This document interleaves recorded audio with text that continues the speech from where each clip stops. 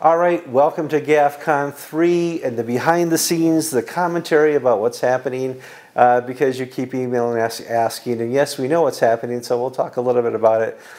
First, I want to talk about the atmosphere. The atmosphere here is certainly different, a little less chaotic, and it shows a mature organization. For crying out loud, the comms team alone is doing a very professional job. The site is great and communications is doing well. George, what have you seen? You can hold. We have one little microphone we're going to share. This is just for you guys out there. I thought you brought the cat with you. No, it's not the cat. Well, was it, Gavin, you correct me, was it Tolstoy who said that all happy families are alike and each unhappy family is different? Either him or Dostoevsky. Yeah, I think he's right. So one of those guys. On one level, the surface level, this is a happy family. It's a very happy family. There's a degree... You don't hold the mic very often. There you go. No, how do I do? You're doing just fine. There's a degree of enthusiasm, of joy, of fellowship. You walk through the crowds, you see the people. There's no hesitation. Strangers greet strangers. There's a real positive sense of Christian fellowship and love. On that level, on the macro level, there's not much to say because all happy families are alike, and that I really do feel God's Spirit moving amongst people. But you don't want to hear that. You want to hear all the unhappy family stuff. What's unique about this? Gavin, what have you witnessed as far as this GAFCON? The good stuff. Oh, the good stuff is just as George has said. It's a relief to be able to be part of an Anglican coming together where there is no hesitation, no embarrassment, no confusion, no sidestepping, no slipperiness, just a joyful, open commitment to the reality of the gospel. It's wonderful. And actually one of the things I think that I've been very impressed by is the quality of the people who've been speaking. So Archbishop Oko is magisterial. Michael Nazir Ali is magisterial. We're very lucky to have them and other people of that intellectual and spiritual caliber, because you don't often get those two things together. People are often either clever and not very open to the hiddenness of the kingdom, or they're open to the hiddenness of the kingdom and they don't articulate it with the clarity that it deserves. But in these men, we have both together, and it's a very powerful combination. I want to jump in there, Gavin, because you're being modest, but not only does this have headliners that most of our viewers, they would recognize their names, Michael Nazir Ali, Archbishop Oko, there is depth. Because we just don't have a single plenary each day. We have a morning Bible exposition, and then we have the plenary session. We often have follow-ups, and then in the afternoons, if we're not out touring the countryside, we have presentations. And the degree of expertise and knowledge and diversity in these presentations is fantastic. The opening Bible study was done by Dr. Alfred Olwa from the Diocese of Longo in Uganda. This man could teach at any American seminary, and he could be on TV. He's entertaining and intelligent, and he's young. I'm very jealous of this guy. He's not thin, so there's not a total loss there. Not total jealousy. But Gavin is going to be one of you're going on this afternoon, are you not? Yes, I'm doing a presentation with Melvin Tinker I mean, I would say this, but it is true, on an enormously important topic. It's about cultural Marxism, and people say, well, this sounds a bit esoteric. But what we're really doing is we're doing an expose of the secular culture that we're surrounded by, and that in England certainly, and in America to some extent, the church is drowning in. And unless we're able to articulate what it is, you can't fight an enemy that you don't see and understand, and whose tactics you can't make sense of. So the splendid Melvin Tinker, who has written a book on it, and I are going to be exploring the implications of that for the church in the West. And I'm going to pull this back from you. We're going to be fighting for the mic, and poor Kevin is going to go back and forth across the thing. And it's not Western focused only. At the same, there are African-led discussion groups on witchcraft, and the demonic and the spirit world and animism are live issues. There's a class on dealing with militant Buddhism. Now, if you're from Myanmar, that may not be an issue in Tunbridge Wells. But if you live in Sri Lanka, if you live in Myanmar, the interaction with Buddhism, with militant Buddhism, is a vital concern, and that depth is there. George, it is an issue in Tunbridge Wells. I'm here to tell militant you. Buddhism. This is the mute button right here. I'll let you guys decide when to mute it. Well, yes, of course, because the basics of a kind of consumeristic Buddhism have slipped into the bourgeois lives. It is a kind of almost a lingua franca of bourgeois spirituality in Tunbridge Wells. And I have to say that the demonic is not restricted to witchcraft in Africa. It's very much a live issue in Tunbridge Wells and the rest of England too. Here comes the cat. Now, what about Isha? I want to know how we're doing there. I mean, how's the Diocese of Guildford doing? Right. I mean, are they overrun by men in saffron robes walking about? Well, I wanted to talk a little bit about the difference between this GAFCON and other GAFCONs. And that's the relationship with the Church of England, or its homage to Canterbury. Before, you see a videotape or an in-person visit from Justin Welby, and we would allow for that. But now, there's almost, we're going to go it alone. We don't need the boss. And, you know, I've noticed it. Have you guys noticed it?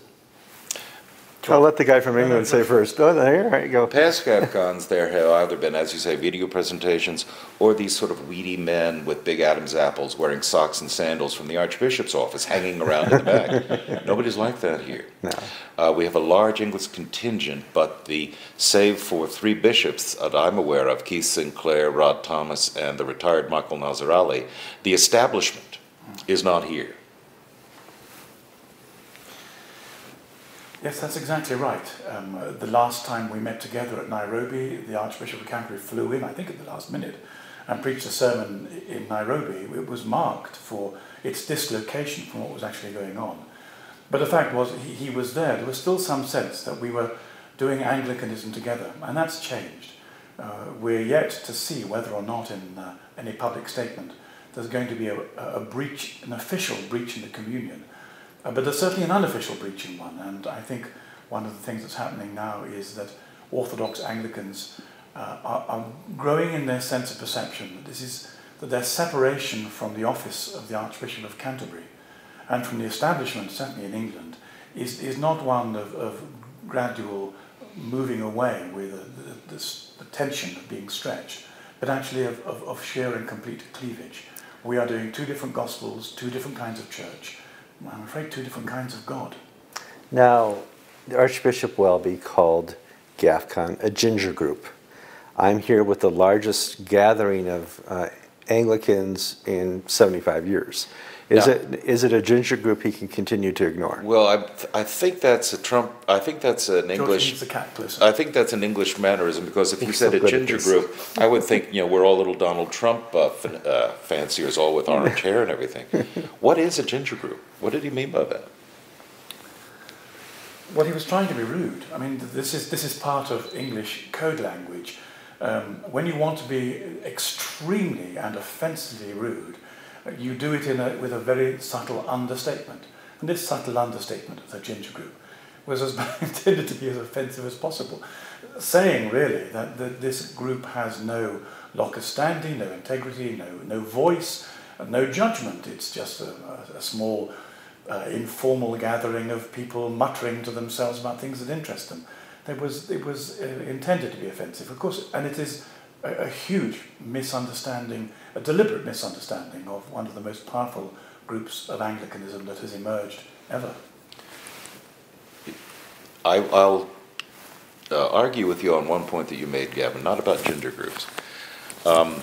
There has been a breach. It's not official, it's not legalistic, it's not been encoded in a resolution or a legislative act.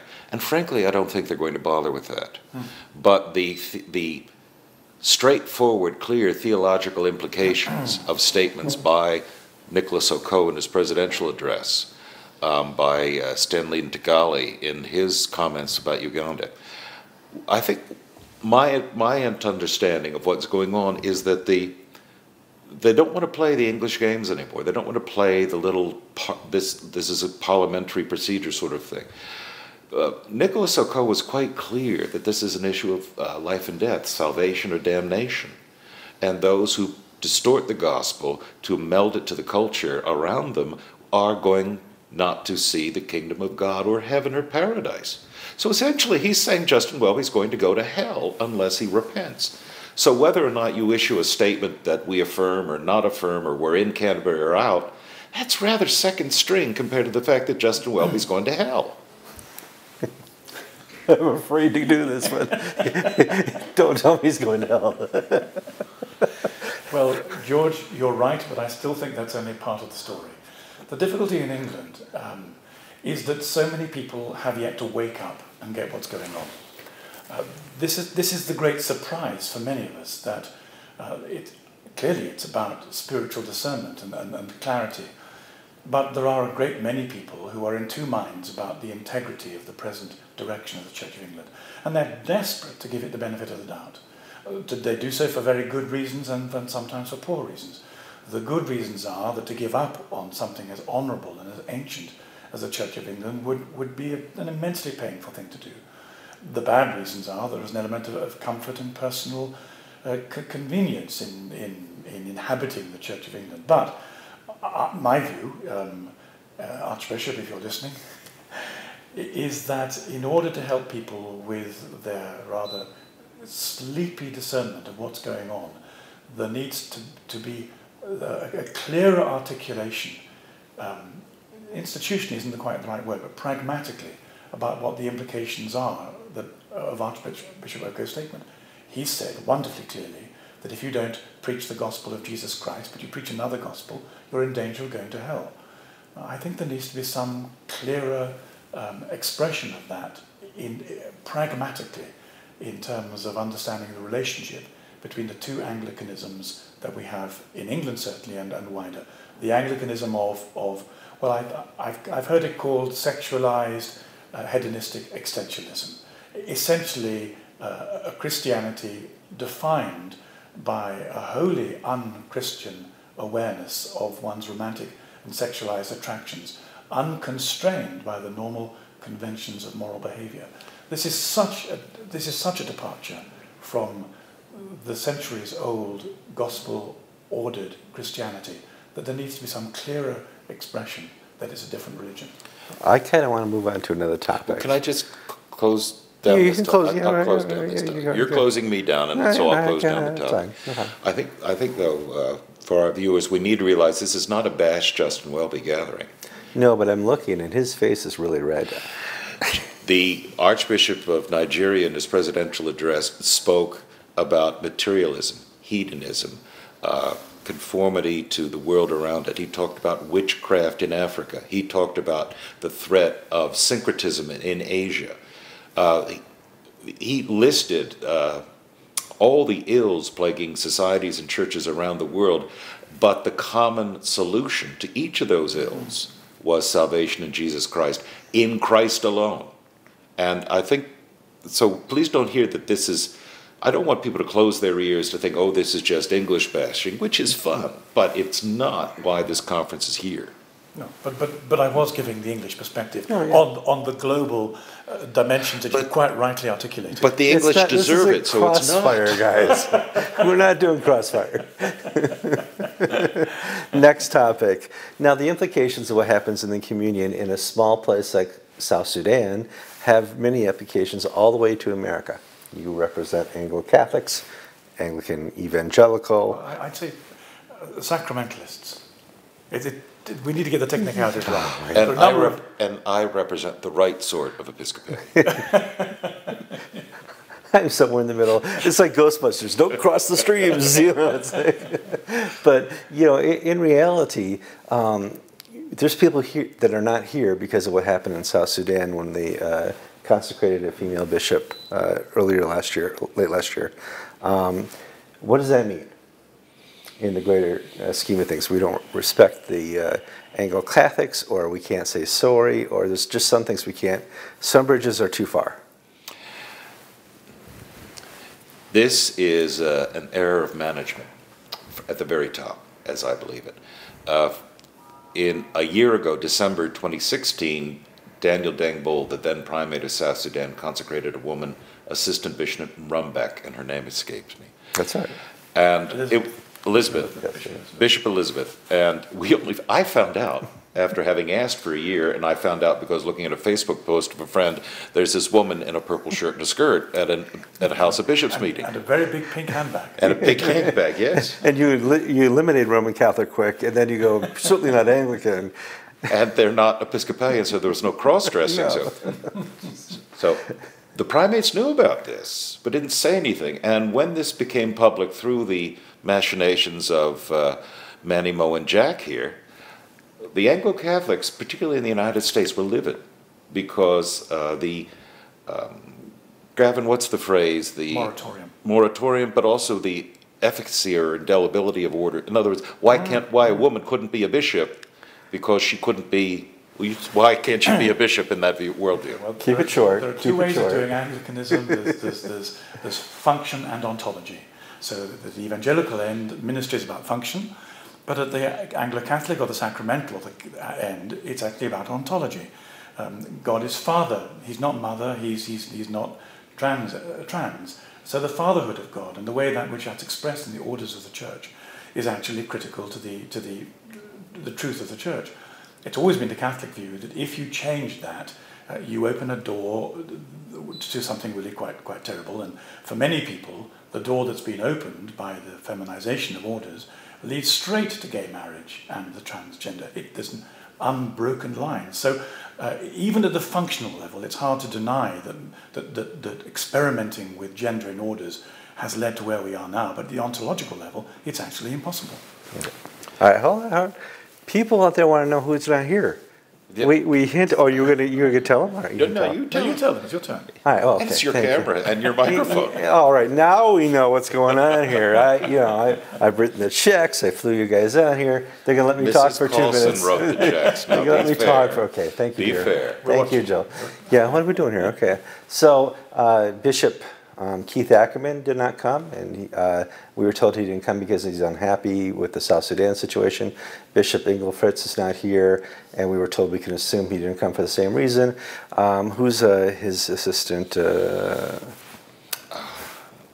Folks, I had 4 hours of sleep. Yeah, we're in a different time zone, but his assistant didn't come either. Forward in Faith is not here, and that's big.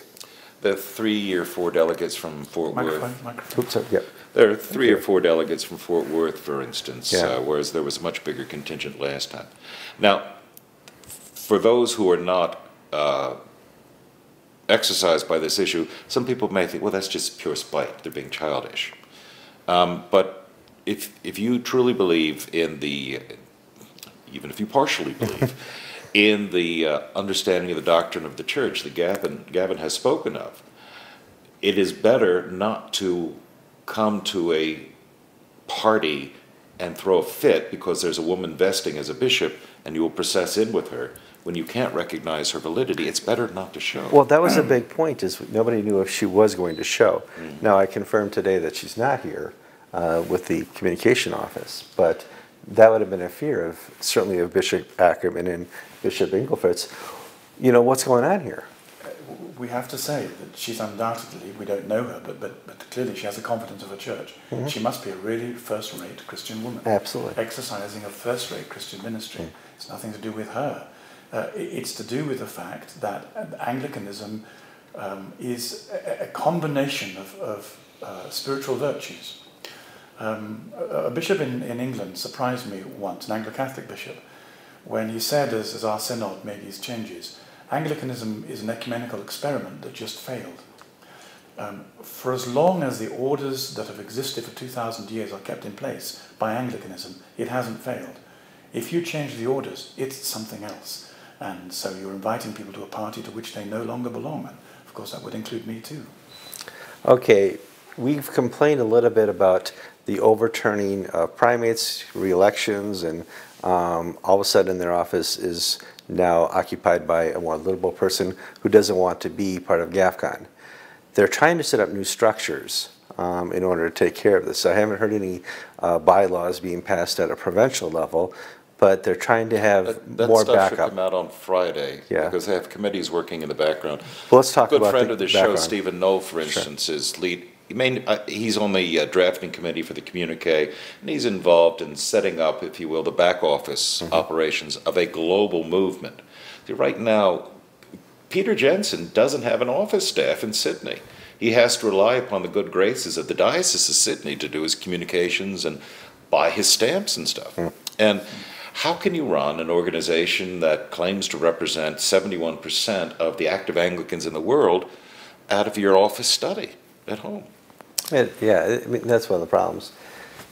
You got something you want to... No, that was good. No, Okay, I'll keep quiet till I've got something worth saying. Okay, well, we should probably... time. We want to do another episode tomorrow and Friday.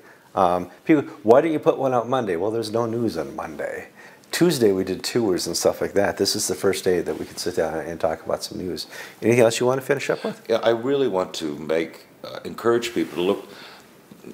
There's some of the smaller differences. This is a really polished professional show. Mature. No, well, we could say that those operating it have matured. 3 times is the charm. 3 times is right. Everything from the catering to the communications to the venues, it works. It's done much more effectively and efficiently than I've been to 7 general conventions, which are about the same size. I've been to 2 Lambeth conferences. None of those compare to the seamless and smoothness of this particular operation. And that, I think, speaks of the confidence of this organization.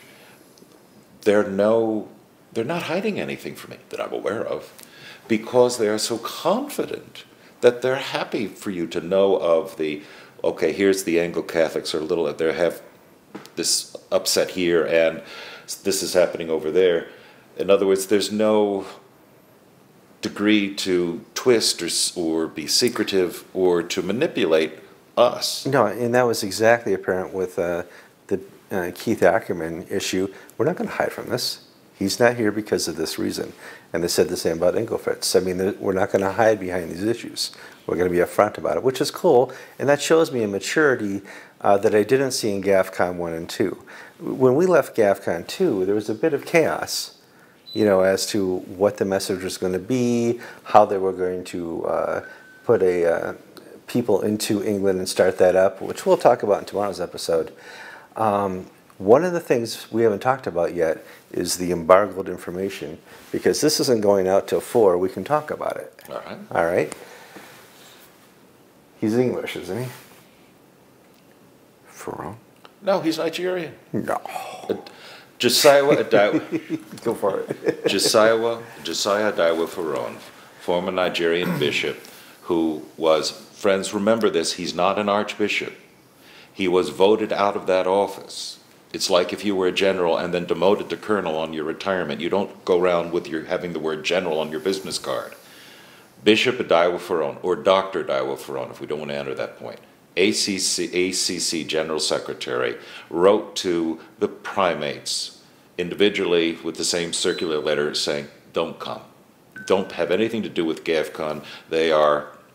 He said something, nothing new that he has said before. He has said that GAFCON is the work of the devil. It seeks to destroy and divide the church.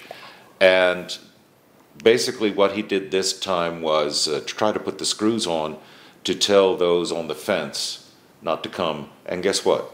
It worked. They came. Well, no. There's a bishop of Archbishop of Tanzania who's not here. No, he's here. He's listed. And he's now unlisted. He's now unlisted. Yeah. Okay, well, the Archbishop of the Indian Ocean, James Wong of the Seychelles. Sure. He's here. Yeah. But there was a concerted effort from London Sure. to kill this conference. Absolutely. Are they afraid in London? I was going to say Oh, that. God. Yes, exactly. Well, of course, you have to set this by the side of it being called a ginger group. So on the one hand, there's an attempt to deprive the conference of any publicity. And I have to say, it has no publicity at all in England. And on the other hand, not only demeaning it and depriving it of publicity, but an attempt to spike it. Well, that must mean that they're very concerned that what we're doing here has some power and integrity, and it challenges their own position, and so it should. And let's hope it's successful. Can I Sure. I know it's limited time, and Yeah. I know you're hungry. I hear your stomach. Do you hear that? It's beeping. My stomach is beeping. It's usually because we're separated by 1,200 miles. I can't hear those rumblings. Rumblings, beep. I view this as almost like a parish gathering. This is a happy, successful parish. But within the parish, you have different people at different places in their faith cycle, in their life cycle, in their wealth cycle. The ACNA is having a ball here. Yeah, they have survived. They have prospered. The Sydney people, they're over their financial woes of the past. They know what they stand for. There's a great many churches here that are just thriving, and so they bring that energy and enthusiasm. We have Tanzanians here, and as you and I, Kevin, have reported, the Tanzanians are in perpetual crisis. Yes. And so we have individual Tanzanians. There are people from 53 nations around the world. Not all the churches are doing... Who's the saddest people? Well, that's the topic of our next episode. That's a good closing. I'm Kevin Carlson. I'm George Conger. Can I have the count? Oh, absolutely. And I'm Gavin Ashenden. This is episode 409. We're so good at this. Of Anglican, Unscripted. Oh.